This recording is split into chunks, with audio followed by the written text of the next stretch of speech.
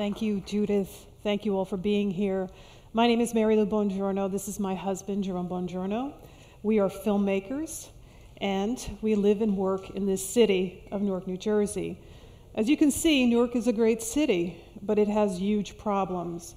Because we live here and because we're social justice filmmakers, we create films like Revolution 67 and The Rule, and we host conferences like the Newark Poverty Reduction Conference at Rutgers to explore solutions to the problems that we face in our city.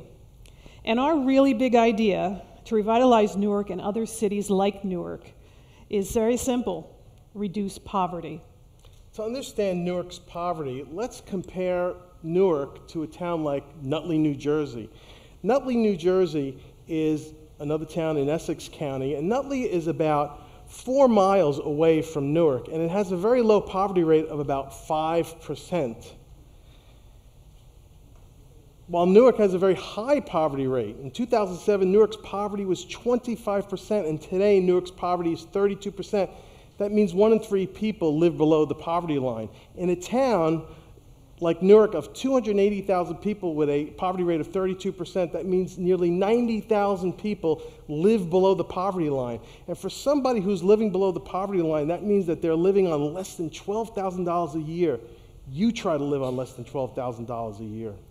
And if that's not bad enough, we know that many people get caught in what's known as a cycle of poverty. That's when poor families get trapped in poverty for at least 3 generations. So we showed in Revolution 67 and at the Poverty Reduction Conference that history has proven that there is a direct link between poverty and crime. So is it surprising that when poverty rose in Newark, our murder rate also jumped from 8th to 3rd highest in the nation? But we also know that in addition to poverty being linked to crime, it's also been linked to poor school performance. So yes, it's very clear to us that poverty is the root of all Newark's problems: the crime, the bad education. This is all the result of an environment that's smothered by poverty.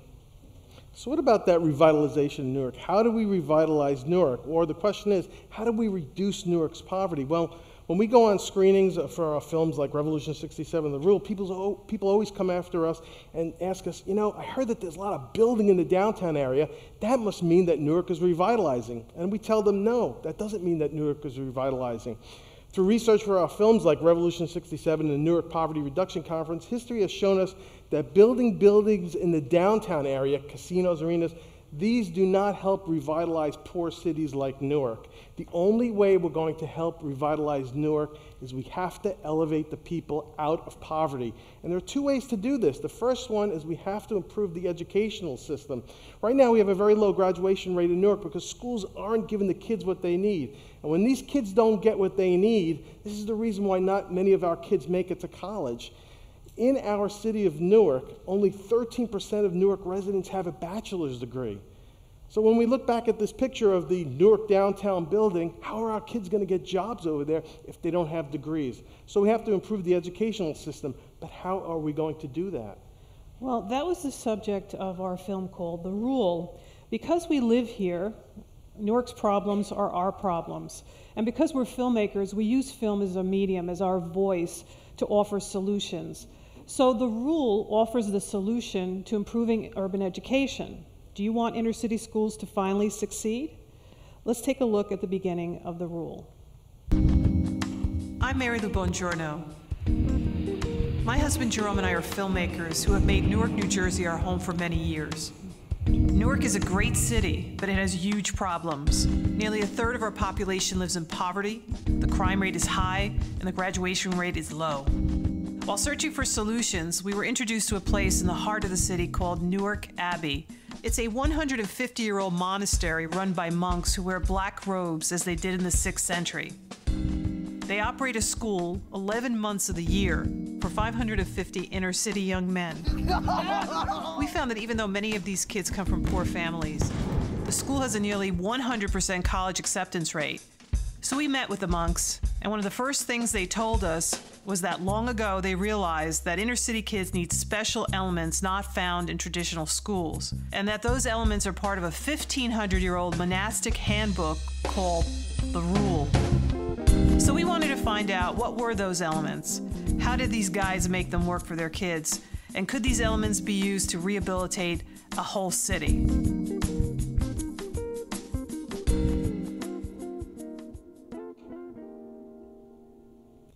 So you just saw a clip from our The Rule documentary, which was released theatrically and on national PBS. It's about an all-boys high school called St. Benedict's Prep. Did you know that St. Benedict's Prep is right here on Martin Luther King Boulevard? It's literally a few steps down the road from where we're standing at NJIT. St. Benedict's Prep has had enormous success in educating inner-city young men for over 40 years.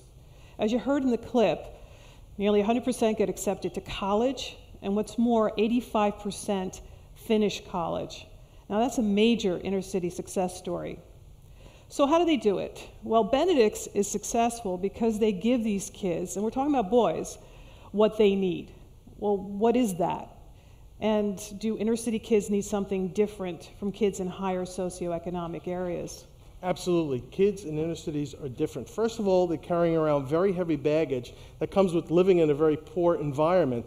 And if when they get to school, their school doesn't help them carry around that baggage, that's a problem. Let's take a look at what's inside that baggage. First of all, there's a myriad of things. There's dysfunction from living in a broken home. Maybe there's no father there. Maybe there's no mother there. Maybe both of them are absent. Maybe one's in jail. Maybe one's drug addicted. And then maybe a parent is abusing the child, so there's a trust issue with them. And then there's the fear of the streets, and this is a big one. There's the fear of gangs and crime. Let's make believe you're a kid coming out of school. At the end of the day, you're going to call your mom on the phone to come pick you up, whip out your cell phone, and someone sticks a gun in the back of your head asking you for your cell phone. Well, did that happen to you? That never happened to me, but it happens to these kids, and these kids live with this fear every day. So what would you expect from a kid who has to cope with this kind of fear? These kids can't be expected to focus on academics when they have such heavy-duty life and death issues to contend with. So these kids need a lot of help coping with these problems. But unfortunately, for many kids in our community, they don't get the help that they need from their families or their neighborhoods or even from their schools. So what happens? Well, we know what happens. They can't concentrate on academics, so they drop out of school, they become vulnerable to the street, and that cycle of poverty that we talked about continues, and crime persists. I came across these stats, which I think were staggering. Did you know that since 2001, 1 in 6 black men have been incarcerated? And if this trend continues as expected, then we should see that 1 of 3 black males born today should end up in prison at some time in their life. Did you know that 41% of Latinos over the age of 20 don't have a high school diploma? This is a national crisis. So what's Benedict's recipe for success? Well, the first thing you have to understand about Benedict's is it's more than just academics. There's a very extensive counseling program where the kids get counsel as part of their daily schedule. The counseling is so extensive that they have a dormitory or a residence on the campus. So the most vulnerable can live at the school for a day, a month, a year, or all 4 years if possible. And in addition to that, the students are constantly engaging in practices to learn how to trust one another. So for example, I love this one. There are no locks on their lockers. They learn leadership by literally running the school.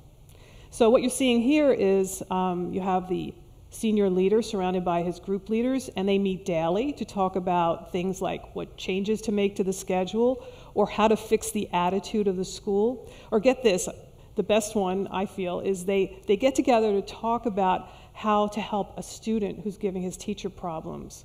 So this is all coming from the students. Remember we talked about before that Newark has the 3rd highest murder rate in the United States? Well, Father Ed had something to say about this. He's the headmaster of the school, and he said, what we don't have in Newark is a sense of togetherness. That's why people can shoot each other. So what does Benedict's do? It creates programs like the Freshman Overnight, where the freshmen come in and they live for an entire week at the school, fostering togetherness and trust. At the end of freshman year, the freshmen go on a 5-day hike on the Appalachian Trail. Again, togetherness, trust. We think the really big push for togetherness happens every morning. So if you visit St. Benedict's Prep at around 8 a.m., and we highly recommend that you do, All 550 students convene for convocation. It's one big homeroom. So it's this type of practice that fosters what the rule calls community. So here's St. Benedict's once again giving kids what they need, community. And so what would you expect from students who go to a school that instills values like trust and leadership and community, all wrapped in an excellent counseling program? I'll tell you what you would expect from these kids, that they would tune into education and that they would graduate. And that's not all you can expect from these kids. As Dr. Ivan Lamort, the head of the counseling department, told us, these kids get the value that they need. So now you can expect them to go on to college, and you can expect them to finish college, and you can expect them to get out of college and get a job and keep that job and maybe buy a house and successfully pay off a mortgage, start a family, and stick it out with their kids. They will be there for their kids, all because these guys got the values that they needed. And when kids get the values that they needed, remember that cycle of poverty we talked about before? That's when the cycle of poverty ends for them. So let's take a look at the last clip from the rule. What we don't have in Newark is a sense of togetherness. That's why people can shoot each other. Real hard to do your math homework when someone's shooting at your window. Real difficult to be able to finish your history project when your mother is shooting heroin in the living room. So now this child is not performing at the level you want him to. We're not talking about cognitive learning disabilities. You're talking about significant emotional issues that impact the kid's ability to be able to think. So we had to design a program to help the kid deal with those issues, that when he went back into the classroom, he'd at least be able to get the education that was so important. That's a game changer.